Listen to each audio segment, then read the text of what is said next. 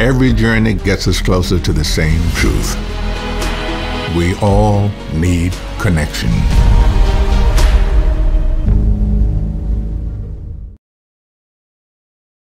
You are watching In Conversation This Week with Miceal O'Hurley.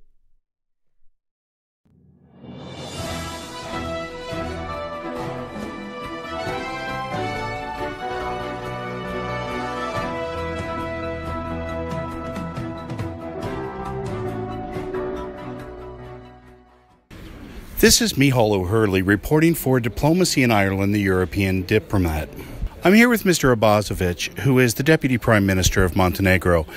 Deputy Prime Minister, what brings you to this conference in particular? I think that this is, for the last 2 days, the center of the global politics, and for Montenegro, which is a small country but in complicated part of the world in Western Balkan, is very important to be here and to share some opinions about our foreign policy and our strategy for the future. So this was the good opportunity to just explain our current situation in context of Russia-Ukraine war, but also to make a contacts about some future development in our country, especially in concept of economy. Excellency, clarify for us, if you will, what is Montenegro's position vis-a-vis the war in Ukraine? Montenegro is strongly against of invasion of Russia Federation in Ukraine. We strongly support Ukrainian people, also Ukrainian territorial integrity. We in Balkan very well knows what does it mean invasion, wars, and we will always be against in another side, inside of the peace, inside of democracy, inside of dialogue, inside of protecting of human rights, protecting of human lives in these concrete cases, and we will support our EU and NATO partners with all our capacity. We make the sanction against Russia Federation. Also, we will follow the Russian tycoons if they decide to come to Montenegro or if they have some properties in the Montenegro. So we are 100% trust partner of the western part of the world, because this is the very critical moment for everybody.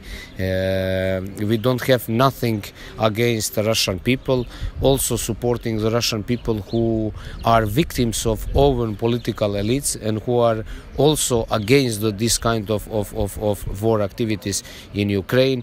But our mission is to stay with universal values. This is the world what we want to promote in the future, and Montenegro, it doesn't matter that we are small country, will always be in the right side of the history. Excellency, Montenegro has come a long way in the past 30 years. Your efforts at reform, both political and economic, have pushed Montenegro to a forward-leaning posture. What does the future hold for Montenegro in terms of policy, relations with its neighbors, and your economy?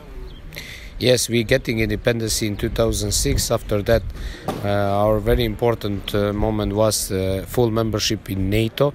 That's happened in 2017. And now we have one more very important foreign policy goal, to be in full membership of EU.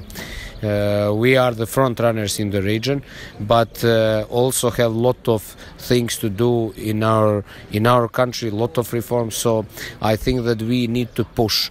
The new generation of politicians need to push reforms, to fight more stronger against organized crime and corruption, to fight against nepotism, against many deviations what we have from the past, and to create one very peaceful society which will promote the best neighborhood relation with everybody. We want to just send the positive message of the region, to be symbol of the country which try to motivate also another country in the region to be more successful in the European integration, and to make one let's say good starting point for the economical development of that part of the Europe. At least Montenegro have possibility to be very successful also in the improving of living standard of our population. I am pretty optimistic for the future, but we need to be more faster in some reforms. We cannot spend time anymore in some, let's say, bad things like nationalism, like internal fighting, political debates. We need to push forward and to promote some kind of new political approach in our country and also in the region. I think that Montenegro can play this role, and I am pretty optimistic about our future. Your Excellency, my last question to you is this. You come from a very complicated part of the world, multiple language, cultures. The history is rich, if not diverse, with conflicts. What lessons do you think can be learned by countries who did not fully embrace reform, and what that has meant to security, peace, and stability in the region? You are fully right that our history, but also in our present time, it's pretty complicated. But people, and especially political elites, make things complicated. In the end of the day, things are very simple. We just need to choose and to make the right decision. Right decision is to just have a step with the contemporary societies, with the democratic societies. This is our role. Nobody will take our identity. We should not fight for our identity like 20 years ago. Today we need to understand that only if you have good ideas, if you have a successful, peaceful society, that makes also your identity more visible, and that make people more proud. So I think that our focus should be on positive things in the future, and lesson what Western Balkan countries can just give to another part of the Europe, but also in the world, is don't make our mistakes. Don't make our mistakes. Don't try it with the war, with the nationalism, with the conflicts, with the fascism to come to some goals. Because in the end of the day, everybody will lose. Try differently. Try with peaceful way, with dialogue.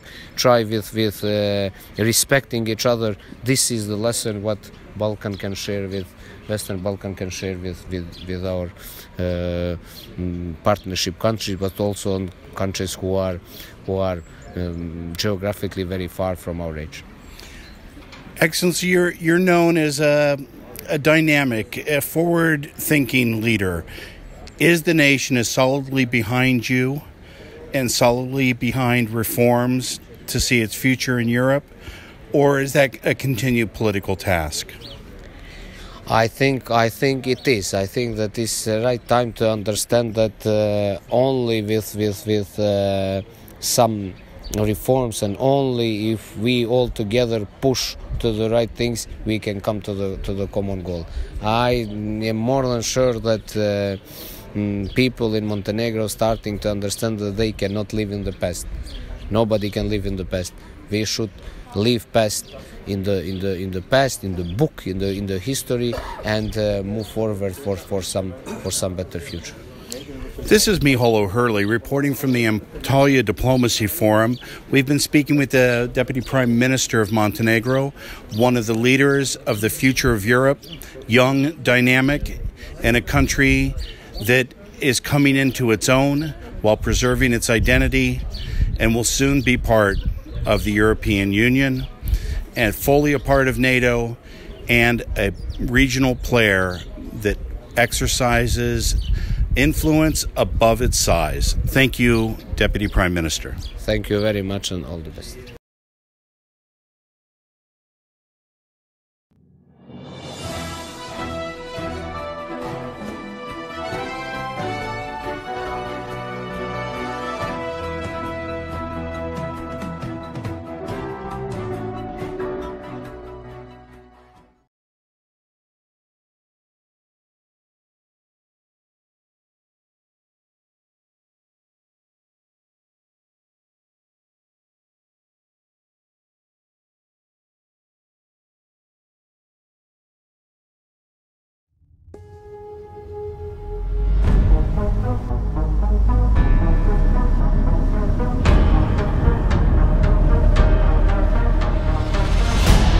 300 million years ago, there was no Africa, Asia, Americas, or Europe.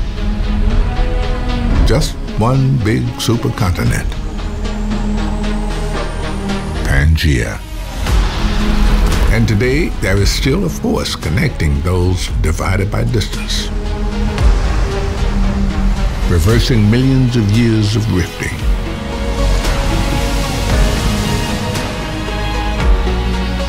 Making far feel close, bringing there to here.